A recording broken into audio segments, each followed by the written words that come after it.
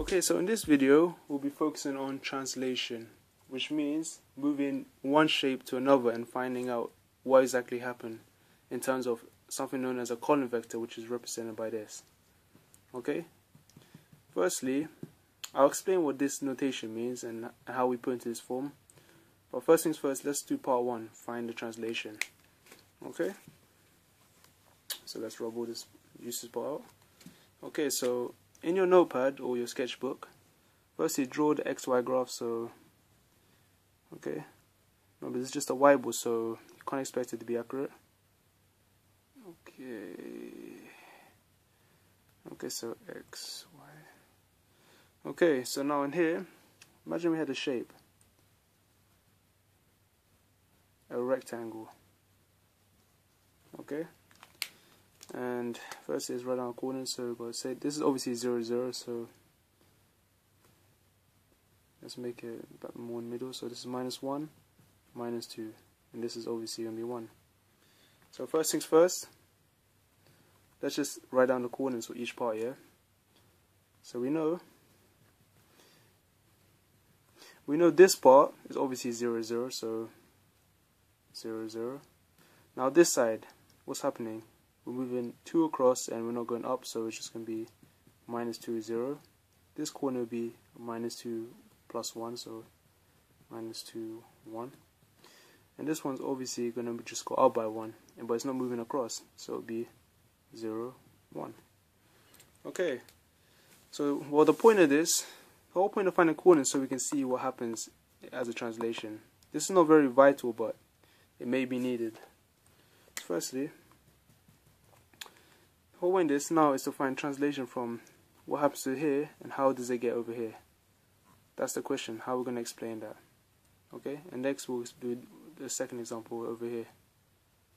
Okay, to work this out, let me just write down the coordinates. Firstly, let's just say here is 2, 3, 4. Once again, we know that's 1. Here's obviously going to be 2. So first things first, what I'm interested in, how do we move, say from this bottom corner to this bottom corner? How does this shape become here? Firstly, just take one coordinate, so let's take 0, 0 because it's easiest. How does it move from here to here? Well, firstly, we can see that it moves 1, 2, 3, 4 across to the right and 1 up.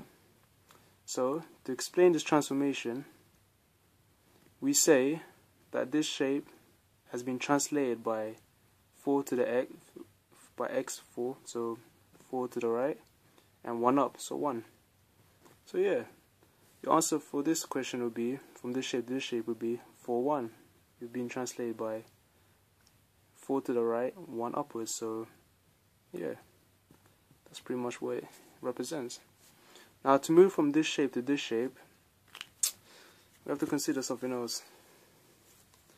Well, now this time we're going down to the negative coordinates, so let's write down our negative coordinates. So we say we have -2 here, -3. Okay. Okay. So now, once again, from this corner to this corner, we gotta stick with the right corners. You can do this corner and that corner if you like, but always start with the easiest, which is 0, 0. So firstly, what happens from here to here? Well, we can see it moves 4 to the right again, but this time it goes down by -3. So our translation is written as 4 -3. Okay, really straightforward. Personally, I believe this is one of the easy examples, so hopefully you understand this, and well, definitely good luck for future examples. But before we end the video, I want to give you an example where you have to write your own translation. Okay, let's just rub this out first of all. Okay, so now just get ready. Okay, yeah, so part 2 is saying that we want to translate by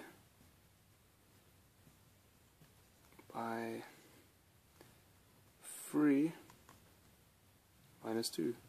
So basically move x to the right by 3 and y downwards by 2. Okay, so let me just give you an example, so and then we can work this out. So let's just get our xy out again. So imagine we had a triangle, okay? And just say this coordinate, this is meant to be a straight line here, so don't get confused please. Okay, this is always going to be 2, 1. Let's just say it's minus 1, minus 2, minus 3. Okay? And we want to translate by 3 minus 2. So what does that actually mean? So let's just once again start from the bottom right corner because, well, it's definitely the easiest.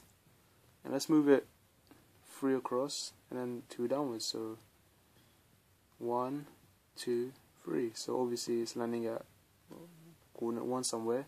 Now 2 down, so it'll be 1, 2. So we can see from 0 to there would be minus 1. So the final shape would be this bottom corner. That means the left side corner is obviously 1 across from here, so it should be here. And the top corner should be here. So we can kind of guess that our final translation is here. So yeah, that's pretty much the gist of it. Any questions below, please let me know. Alright, so take care.